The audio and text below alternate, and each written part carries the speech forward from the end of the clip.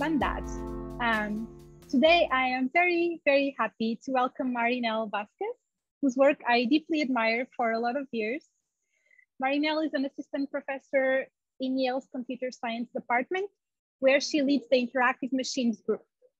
She received her bachelor degree in computer engineering from the University Simón Bolívar in Venezuela, and she obtained her master's and PhDs in robotics in CMU. Before joining Yale, Marynel was a collaborator of Disney Research and a postdoc in Stanford. Currently, Marynel research focuses on human-robot interaction, especially in multi-party settings. She's particularly interested in investigating social group phenomena in HRI and develop perception and decision-making algorithms that enable autonomous robots behaviors. She has open positions in her lab, so you should also check that out if you're interested in working with Marynel. And today she's going to present group human-robot interaction challenges and opportunities of data-driven technique. Welcome, Marynel, and the stage is yours. Thank you so much. So let me share my screen here. All right. Hopefully you can see. Actually, let me do one more thing. Make sure I click here, optimize for video.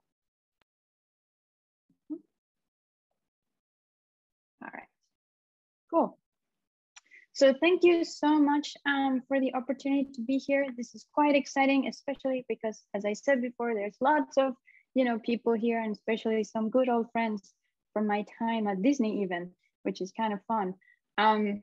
And so today I really want to focus my presentation on this topic of group human-robot interaction.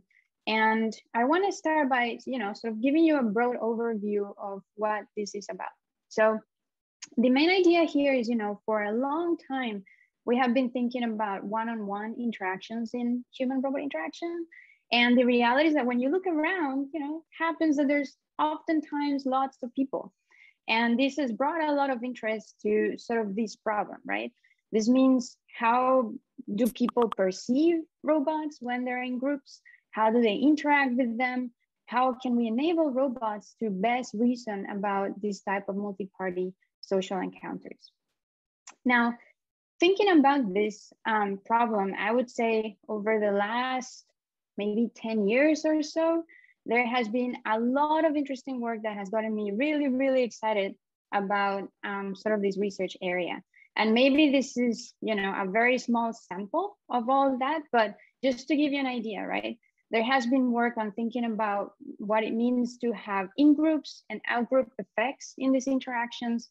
There has been lots of interesting work in how robots can drive group dynamics. This might be within teams, it might be within, intergenerational family members. And there has also been sort of interesting work in how can we, in a way, motivate people to act in pro-social ways sort of within this space. And just to kind of give you a quick hint of what I mean by this, for instance, this experiment that we did in my lab 2 years now ago, we were trying to see how could we have robots motivate a person to intervene when someone else mistreated a robot. And I know this sounds hard, but it turns out, at least in HRI, we can start seeing some effects like this that suggest that robots have, a strong potential sort of effect that they can induce in people in this type of interactions. Now, when in a high level, I think about a lot of this work, there's always a catch that, comes to me. And this is definitely true for my own work, right? And that is that for the most time in this type of interactions, we're following a very well-defined script, right? Because we're designing our experiment to study this thing or this other thing, and everything is super controlled. And naturally, right, what that means is that we can get very far with very simple robot behaviors and even perception algorithms. But on the other side, right, this naturally sort of brings up the question of how can we advance robot autonomy for group HRI? And so this is going to be kind of the main topic of my talk today. Now, this goes without saying, if you have any question about sort of work that I've done in the more experimental side of things, feel free to ask me, about it at the end of the talk. But for my 30 minutes, I'll try to do a good job of focusing on this question. Naturally, when you think about this question, there's a whole spectrum of solutions, right? And so you can go from very model-based approaches to enable autonomy to more data-driven approaches. And what I'm going to do today is sort of argue for a part of this space that is around, where that circle is in my slide. And so these are structured data-driven methods that hopefully we can use to start sort of accelerating the pace of technical work in group HRI. Now, what you'll notice, right, is that I'm a little bit more to the right than to the left here, because I think that there is a lot of potential for data-driven methods to allow us to reason about really complex phenomena that is going on in these interactions. But at the same time, I'm not fully on the 100% data-driven sort of side of this spectrum, because I do believe that adding structure to these models is essential to actually make them work, right? If you just throw your problem to your black box machine learning algorithm, you steer the pile as much as you can until you get some solution, chances are this is not going to work for HRI, right? And so the question is, what kind of structure should we add to these models to hopefully get to a good solution? Now, the reality is that what I'm telling you today has been kind of, in my head for a while, because a lot of my prior work was actually more on the left side. And so to motivate some of what I'm going to talk about in terms of data-driven methods, I want to start by telling you a little bit about this prior work. And so when I was a PhD student at Carnegie Mellon, one of my tasks was to make this furniture robot that you see here interact with children. And the very first time we tested out this robot in this kind of setup, the robot was 100% teleoperated, okay? And what we did was we designed a whole script for the robot to engage children, and so that the main goal here was to give them a souvenir for having come to our lab to test a couple of different technologies. Now, to my surprise, what happened was that as the interaction was evolving, the members of the conversation suddenly changed. And new conversations started right in front of a robot, even though it was still trying to engage the children and they were just, doing whatever nearby, engaging perhaps with an adult or engaging between them, kind of showing each other what they had gotten from the robot. And so at the time, right, my question was like, whoa, how can we enable this type of robots to recognize that this is going on, and who's interacting with whom? Who is actually part of its conversational group? And what we realized was that oftentimes people were standing relative to one another in very repetitive and particular ways. And it turns out that actually this is very, very common in human interactions. When you engage in a conversational interaction with someone else in an open space and you're standing, you will oftentimes stand in these particular ways, maybe face-to-face, in L-shaped formations, or in more circular formations. And we call this type of spatial arrangements F formations or face formations because they're very particular of this type of interactions. Now, we have seen in HRI that with robots like the one that I showed you before, people tend to stand in very similar ways.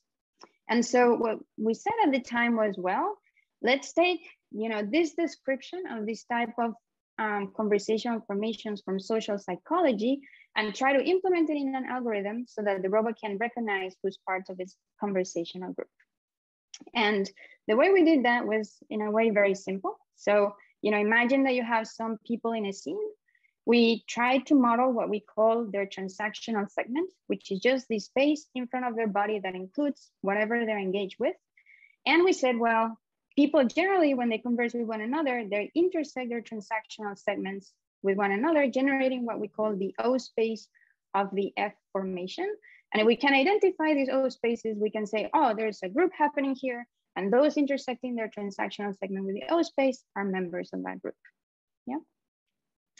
Now, lucky for me, this actually got us quite far from the point of view of studying different autonomous behaviors in a robot in a lab environment, where people were kind of coming and going away from the robot's conversational group. And so let me just show you an example here. So what you have on the ground is a polygon that tells us the group that was estimated at that time. And you can see that even though perception is sometimes really bad, so like our skeletons are very bad, people are kind of being badly tracked at times, you know, the group that we were estimating was somewhat reasonable. And that was cool because we could study, you know, how gaze influenced the group, how body orientation influenced the group, and things like that. Now, I wanted, of course, to get this robot to do this kind of thing in more unconstrained scenarios. And when I started to think about what this meant, well, you know, different ideas came to my mind. Perhaps if you're in a museum, now you have people that are not just kind of randomly standing by, but maybe they're in a line, and within that line, you have sort of subgroups that are happening. Or maybe people are entering an elevator, now personal space. That notion totally changes because you're constrained because of the tight space in the elevator. And I just couldn't really find a very effective way to make my simple mathematical model adapt to all these many factors that could be influencing what's going on. And so, you know, my natural reaction to this was, well, maybe we should move, you know, more towards the data-driven side of this spectrum, right? Maybe we need more flexible and generalizable models.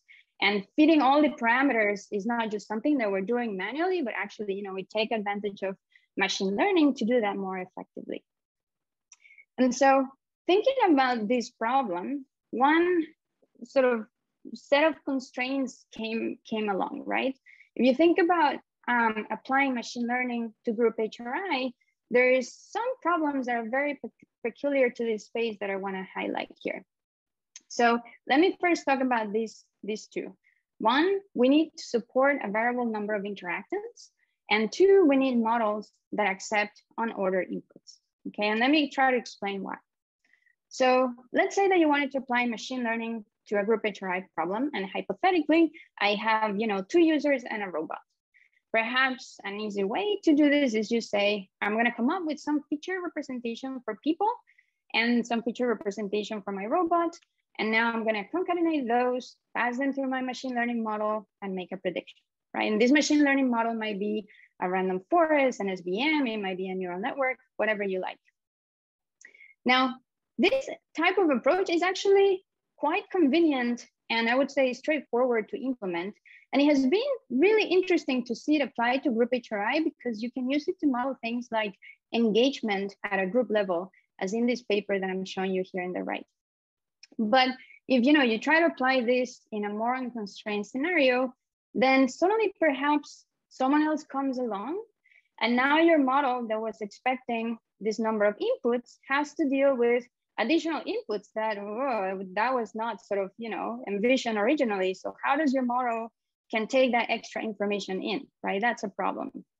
So maybe you're thinking, I know, we can enlarge this input feature space, have some features that are null features that whenever I have, say, 2 people instead of 3, the space for the third person is null features, and just run it so that if someone else comes along, I can always pass in more information. And if you do that, what tends to happen in this type of problems is, because oftentimes there's a lot of things that we care about one person, for instance, there's a lot of features that you need to add as potential extra inputs to your model. And so if you do that, and say you grow your model to maybe up to, 10 people, suddenly you're turning your machine learning problem into a data sparsity problem, right? Because a lot of the inputs that you're going to have are these null features, and the model has to figure out how to basically ignore them because they're not relevant if you only have 2 people versus 10 people and so on. And so that sort of seems not ideal from a practical perspective. Now, maybe you're thinking, well, what I'm going to do is I'm going to create a different model for different group sizes. And this is okay because, well, there's only so many people that can interact with my robot in general, right? If you cannot really conceive having one robot and maybe 100,000 people next to it because, those people cannot really get to the robot. And if you do that, well, maybe that's okay. And maybe that works in practice, but you're going to effectively split out the amount of data that you have for each of these models. So each of these models will have fewer amount of examples. And given that data is already sparse in HRI, well, you can imagine that it seems like maybe what you should try to do is take advantage of data from one type of interaction for other types of interactions. And maybe that's helpful. And you're kind of missing out on that opportunity if you just train these independent models. And so bottom line is here is, ideally, it would be great if we could have machine learning models that can deal with a variable number of input features because people might come and go to these interactions, okay? Now, everything I've told you so far may seem relevant to you, but maybe you're thinking at this point, no. What I want is to actually create an ML model where my robot is implicit, okay? And so I'm just gonna pass information about my people, and as long as the robot is there relative to them in a consistent position, maybe that's okay, and maybe I can even simplify my problem from an input perspective that way. And actually, I must point out here, this paper by Patricia and colleagues, where they use a model like this to estimate emotional climate in a group interaction. I think this is one of the coolest papers from a perception perspective in group HRI, and this is the kind of model they used. Now, of course, right, as I said before, this sounds great if the robot and people are always in roughly the same place, because things, I think, probably would work. But if you have here some geometric features, say, for instance, things related to, I don't know, head orientation and things like that, and suddenly people start moving around, now your model might have trouble, because what do you do if, say, the person to the right of the robot moves to the left? Do you swap out the inputs of these people, or do you, I don't know, treat them differently relative to the robot? Things start becoming more complicated. And so it would be ideal, right, if this machine learning model could actually take these inputs, no matter the order in which you pass them to them. And so this is something that we call typically permutation invariance in machine learning.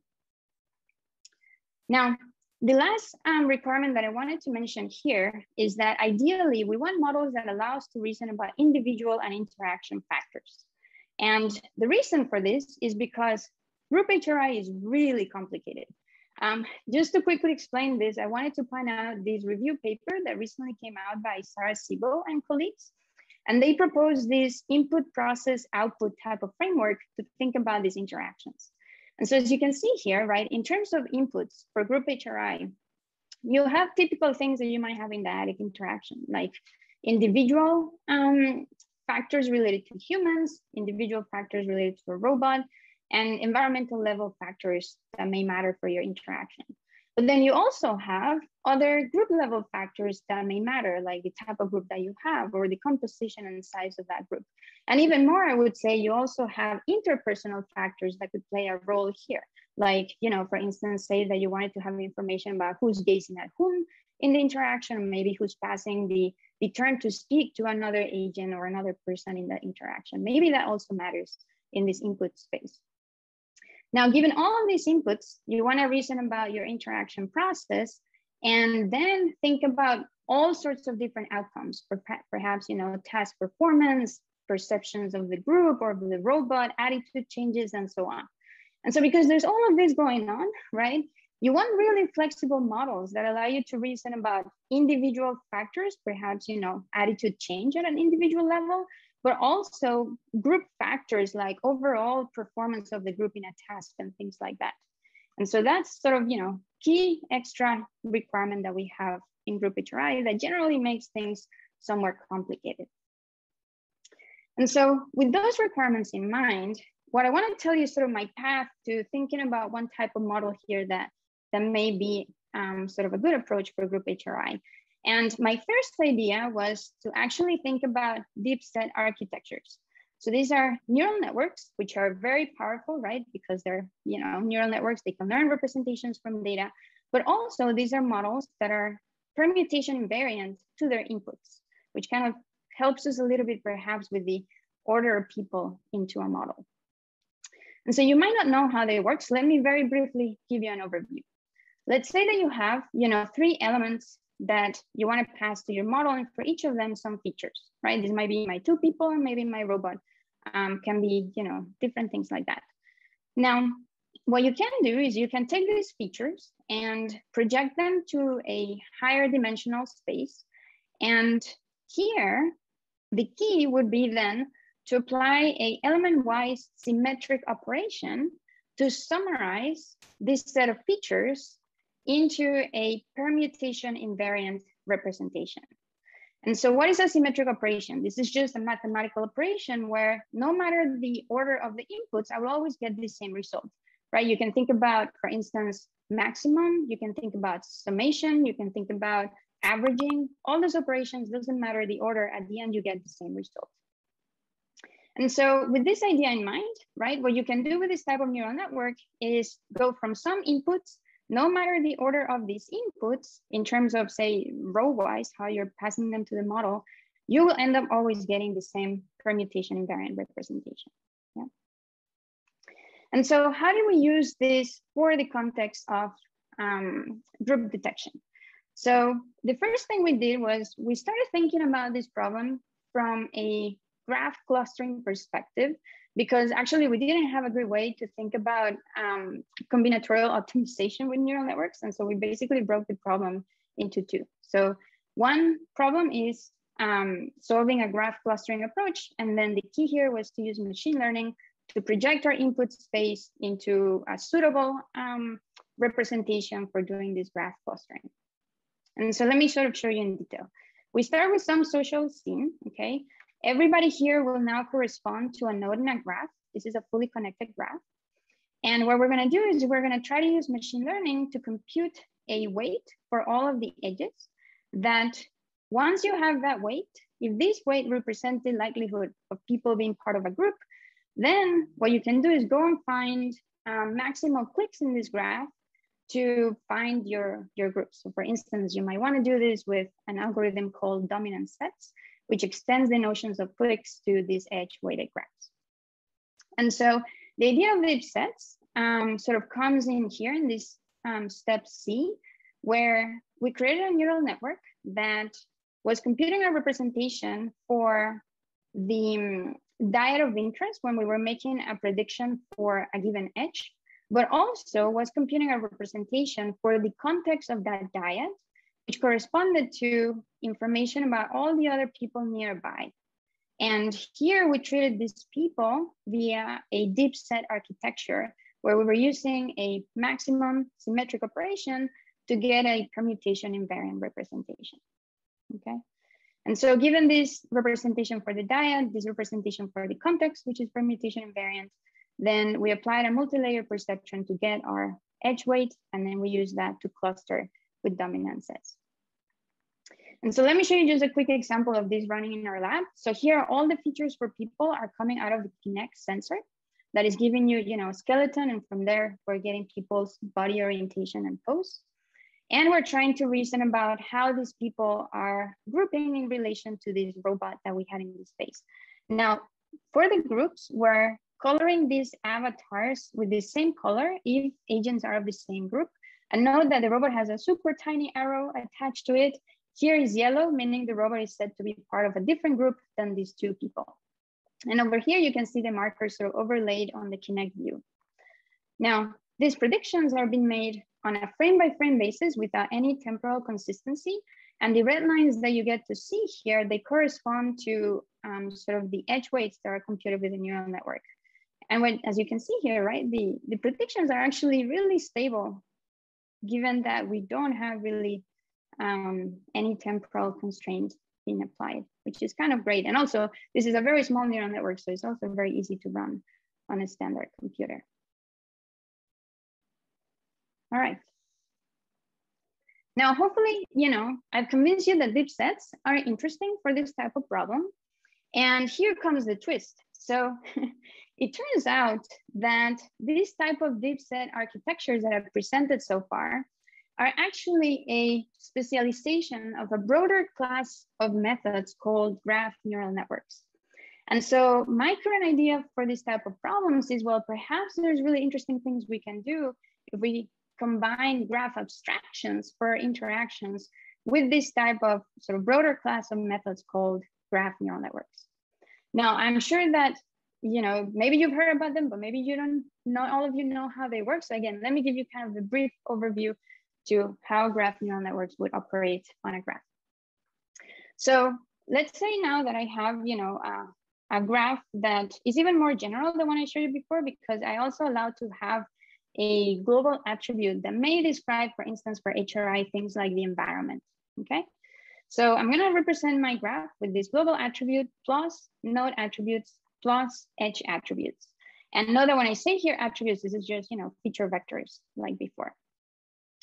And so what my graph neural network is gonna do is gonna apply a set of operations, which we call a graph network block, to transform these input features into my output features. And this happens in 3 general steps. So first, I'm going to update my edge features. And I'm gonna do that using a differentiable function, say phi, that takes my prior edge feature, the features for the nodes connected to that edge, this is the receiver node, the source node, and my global graph attribute to update my edge feature. This is basically, propagating information from nodes to edges. Now, step 2 is to propagate information from edges to nodes. And this is where similarities with dipsets start appearing. So you might have a graph, right, where you have different number of edges connected to a node. And so the first step here is to aggregate all that information, oftentimes using a symmetric mathematical operation, which I'm gonna call here raw, okay? And so this is now computing a aggregate feature for all the edges connected to a node. And then you're gonna use another differentiable function to take the aggregate information, your prior node feature, your global graph attribute, and compute a new representation for your node. And you can do this for all of the nodes in your graph. Now, the last step is to update your global graph attribute. And here you summarize as before information over all edges, over all nodes, take your prior global graph attribute and you compute a new attribute based on them using, again, some differentiable function.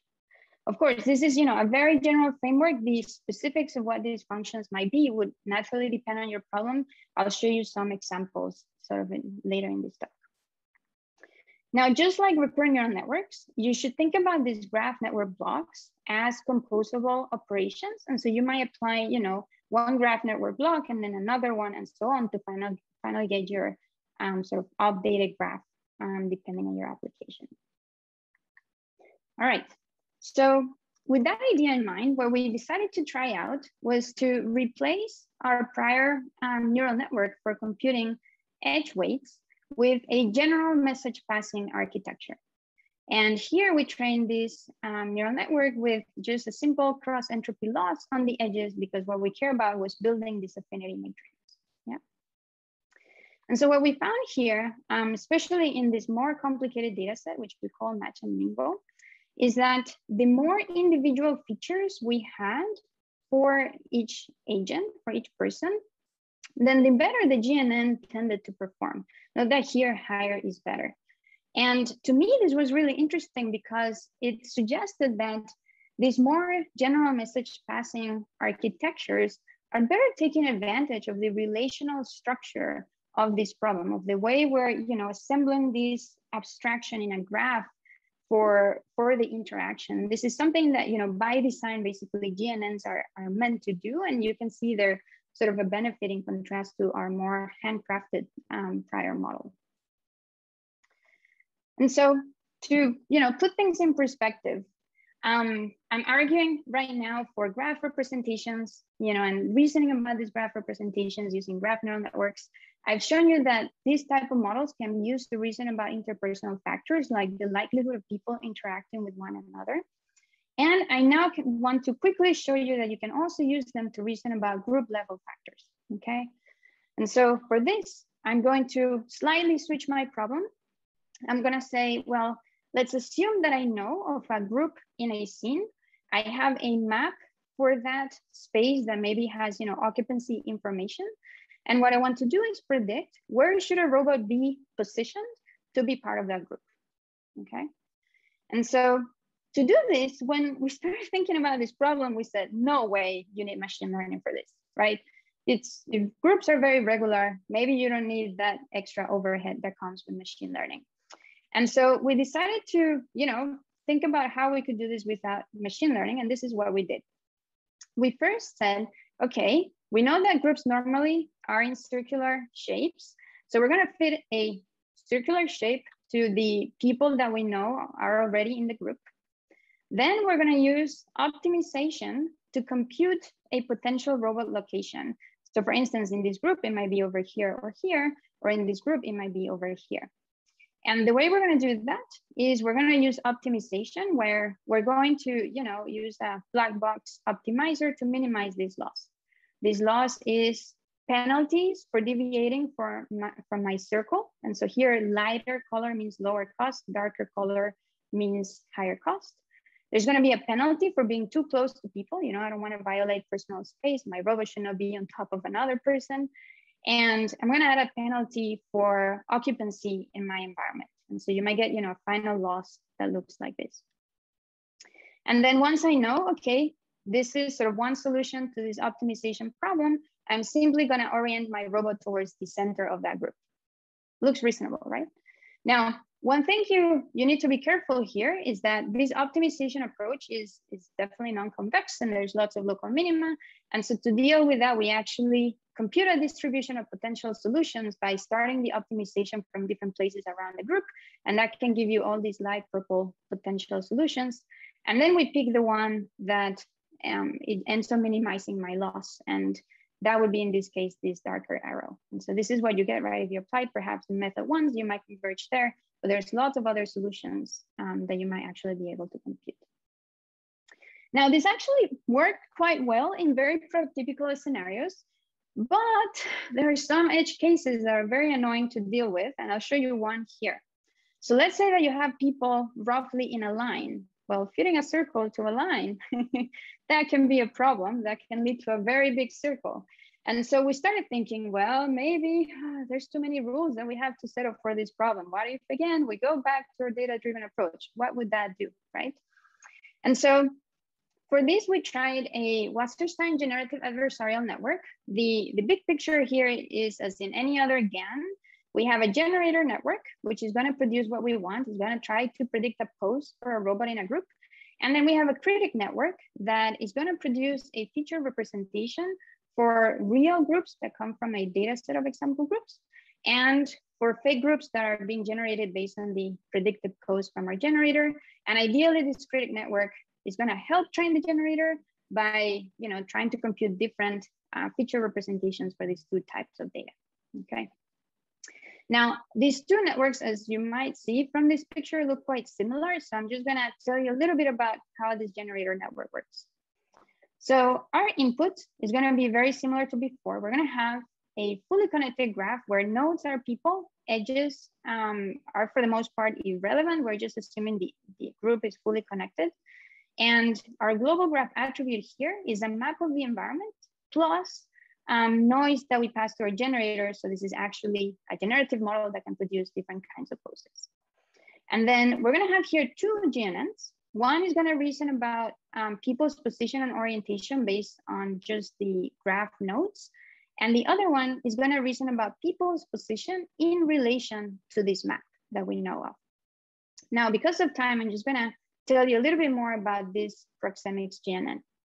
So what is happening here is on this section, first section, we're going to do our node update, and we're going to do that to generate an image, okay?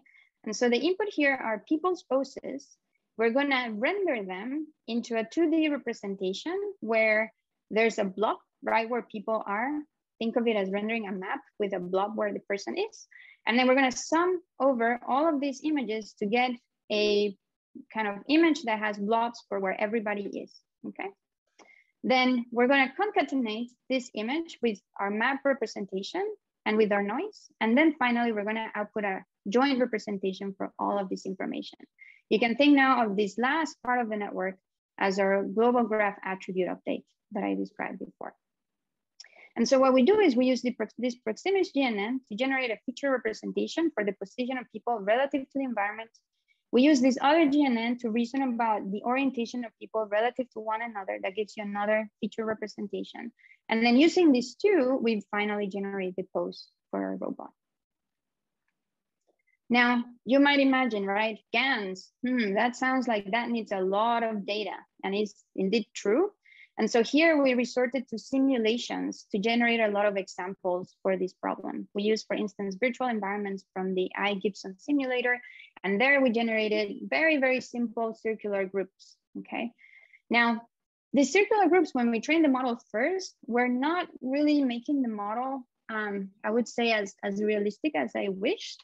And so we ended up applying lots of data augmentation, like warping to this data, and also angular noise to people's orientation to make the data look a little bit more similar to what you might see in sort of more real conversational groups.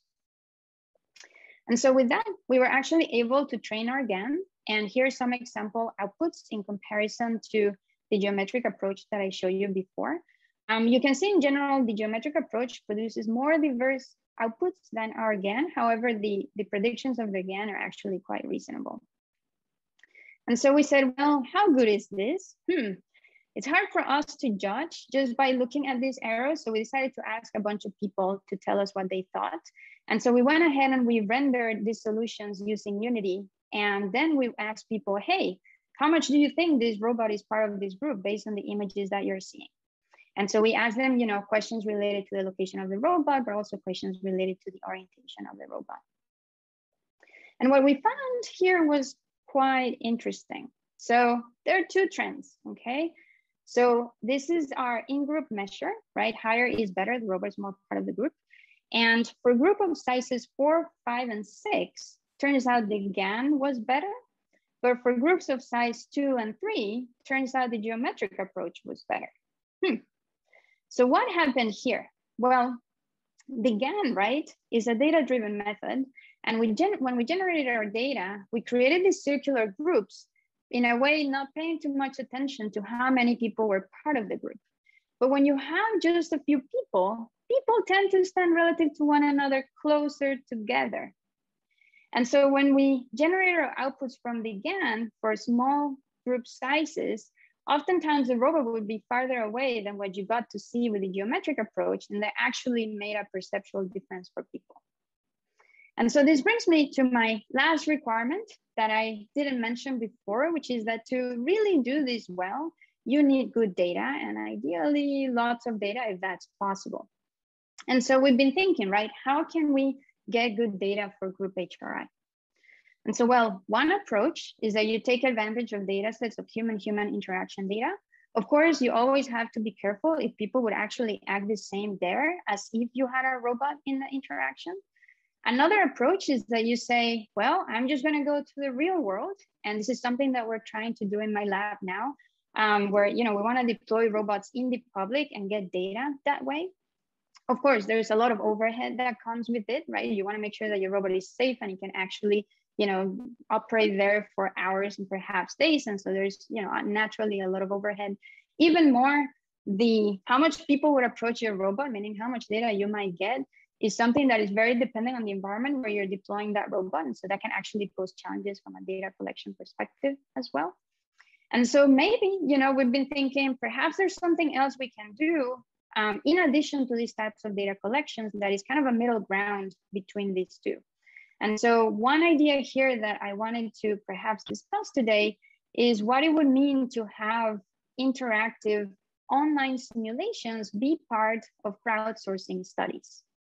And so here the idea is, maybe we can create online surveys that we can deploy in crowdsourcing platforms to quickly get a lot of data, where these surveys include photorealistic simulations in which users can control an avatar and interact with the robot in that environment.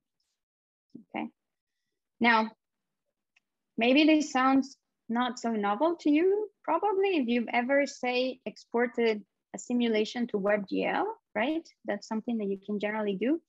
But one thing that for us is actually really important is to think about how we can have these simulations play along with the robot being controlled by the robot operating system. And this is because ideally, whatever logic is running in your robot in the simulation is something that you can easily translate to the real robot in the real world.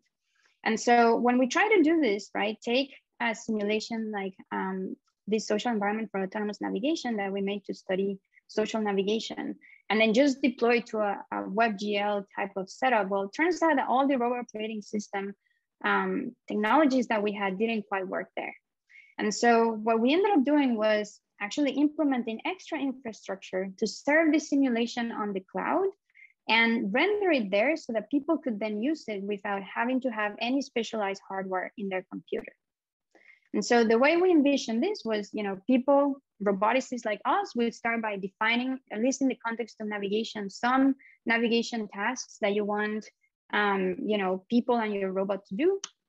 Then you would run the simulation with your infrastructure to run in AWS, and using standard graphical desktop sharing tools in Linux, export the rendered graphics to a website, allow people to provide input via that website to the simulation, so that maybe, they could control even an avatar in the simulation, and then embed the simulation into surveys that many people could go and answer in parallel in real time. And here you can naturally scale, with one machine, having many simulations running in one machine, but you can actually scale across multiple machines, all of which are serving simulations to multiple people in parallel, basically.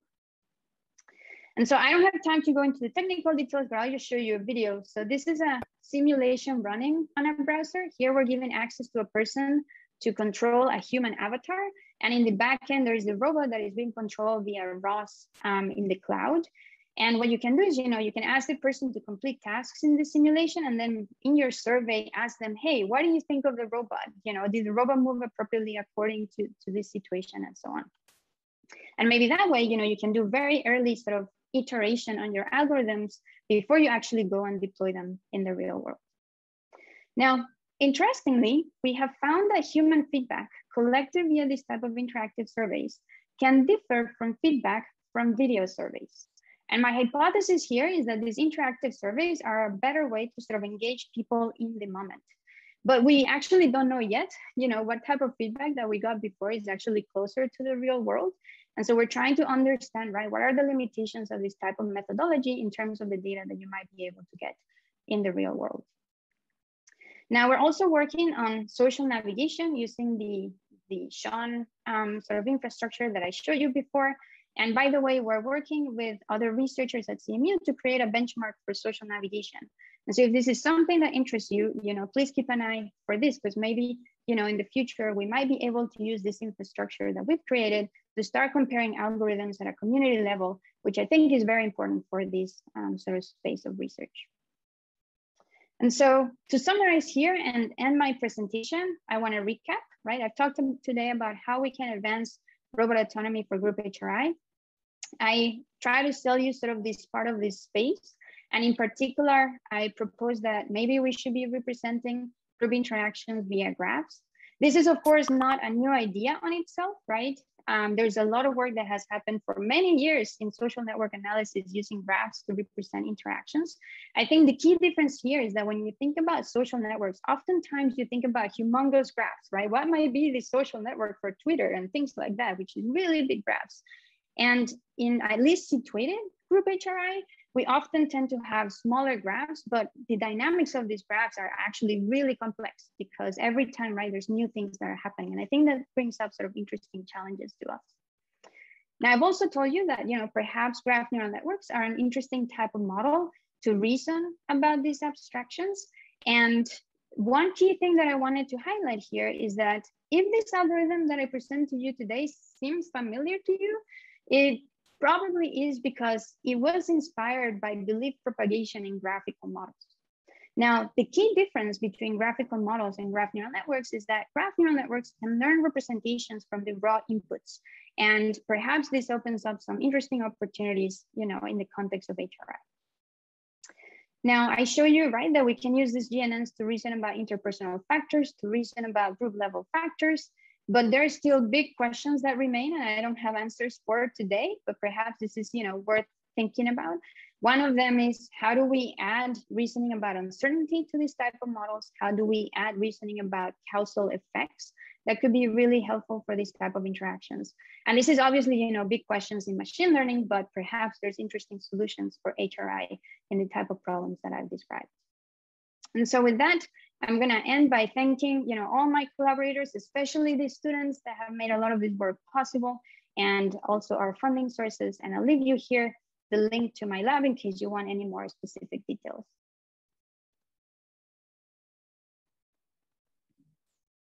Thank you so much, Marynel. This was an amazing talk. We are running short in time, so I will just have time for one question, but I do invite people to join the Slack to engage with Marynel, and the link for the Slack will be pasted here again on the chat. So Philippe, I saw you had your hand raised. Do you want to go ahead and ask your question? Yeah, maybe I can ask it real quick. But first of all, Marynel, it was a wonderful talk. Your work is amazing. And it's really interesting to see the direction where you're going into these topics of groups and HRI. But I'm going straight to the point. So my question is, I have the feeling, and correct me if I'm wrong, that data-driven models have the assumption that human-robot interaction should be like human-human interaction. So my question to you is, how can we change or adapt these models to account that these interactions might be slightly different? And I can give like a simple example. Imagine the notion of personal space. It might be different between a robot and a person. Mm-hmm. What are your thoughts on that? Yeah, so I would say that is definitely true. And perhaps your feeling comes from the fact that sometimes when we do machine learning, a lot of the data that is available is human-human data. And so, we oftentimes start from there to build these kind of models. But from a modeling perspective, this is actually not a limitation of these models, right? Because if you had human-robot interaction data, you could apply the exact same algorithm, and the algorithm in principle would adapt to that kind of different situation. What I think is, perhaps relevant to think about is what changes when suddenly you have human-robot interaction data. And so to give you an example, right? Some of the human-human data sets, they oftentimes have a third-person perspective, right? When you start having a robot, perhaps you're bound to a first-person perspective. And what does that mean in terms of the inputs of your model? I think, that could be something that makes your model significantly different depending on what you're doing. And, that may be sort of something that you might need to explicitly sort of deal with if you go from human-human data to human-robot data. But at the end of the day, I think the notion of data-driven by itself is not against, sort of human-robot interaction data. And in fact, this is something we're trying to do now by deploying robots in the wild. My idea was, it's so hard, right? To get data in the lab, bring people, especially if you need to recruit groups. What if someone doesn't show up? What do you do with other people that showed up but cannot really run your study? Well, let's just take the robot out of the lab and hope that we can get good data there and start applying machine learning there, because, well, there's also lots of extra problems that come along in more unstructured interactions. But yeah, in general, I would say the key thing is that we need to think about is what changes when you do have a robot there. And you're right? The interactions are not necessarily the same.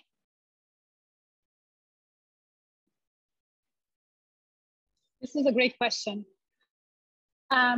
Maybe just one more question since we are so engaged.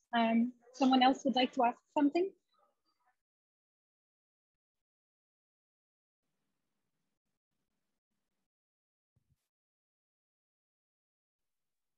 I'm happy to ask a question. First, Marynel, that was an awesome talk. Absolutely fantastic talk. I loved every second of that.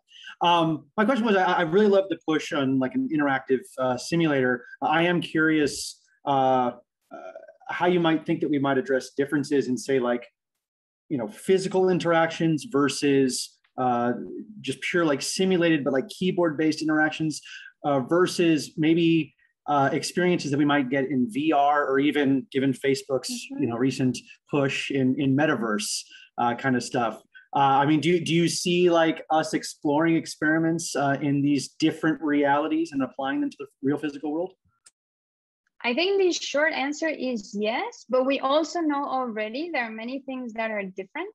And so there have been already some papers that show that, even proxemics reasoning within VR and the real world may not be necessarily the same. And so the way I see these simulations is, at least in the context of navigation, because there are some things that are really hard to simulate and really we don't have a good solution, right? But at least in the context of navigation, I think one of the big challenges is that it's really, really hard to compare how a navigation system compares to another one. And this is because just building one system, oh my God, is so much work. And so when you look at papers in this area, right, what happens is that oftentimes people would put a lot of effort into building their system, which makes a lot of sense, and then just take whatever else you can run off the shelf, typically the ROS navigation stack, and say, okay, how do we do in comparison to that? But there's no kind of wide evaluation of, you know, this algorithm versus this other state-of-the-art algorithm, because each of them is a whole set of problems. And even more, if you have different robots, oh gosh, what do you do? And so what we're thinking about here as for simulations, well, maybe perhaps they're in an interesting environment to compare, have people contribute their algorithms under a similar interface and start comparing things in all sorts of different situations. And by allowing people to have an avatar in this world, you can start getting a little bit of the subjectivity of the problem, right? Because someone could be experiencing what it means to be navigating nearby this robot that is running under this algorithm versus what it means to be navigating nearby this other robot running this algorithm. Now, you're totally right in that there's lots of challenges from a human perception perspective. I can tell you a funny story about this. So the first experiment we did, sometimes we were running, in this case, the navigation stack. Sometimes the navigation stack would freeze, also known problem for this algorithm. And people would actually try to help the robot, but they only had keyboard control that allowed them to move their avatar. And so they would approach the robot and then like start pushing the avatar, and that looked like they were kicking the robot, which is not what they were meaning to do. And so if you think about sort of the input capabilities that we're giving to people and what they can actually do in the world, I wouldn't say, you know, right now we have a magical solution to make this look 100% real. But if you think about this tool as a quick way to start evaluating algorithms on a community level for prototypical scenarios, and even for you to do quick development before you actually go and deploy in the real world, then I think there's lots of value in that space, right? I don't think this is going to replace at any point in time sort of real world interactions. It's just another way to, you know, scale so that hopefully you can do early development.